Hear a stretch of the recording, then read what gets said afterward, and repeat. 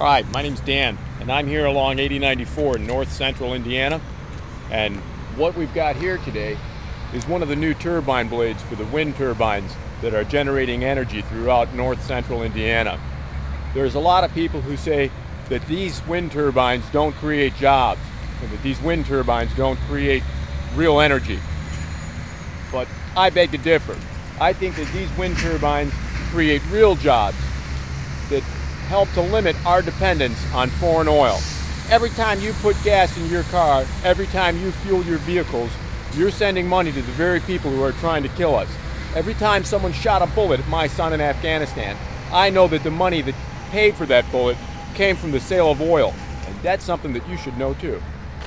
These are creating real jobs and real energy and helping to limit our dependence on foreign oil, and I thought that's something that you should know.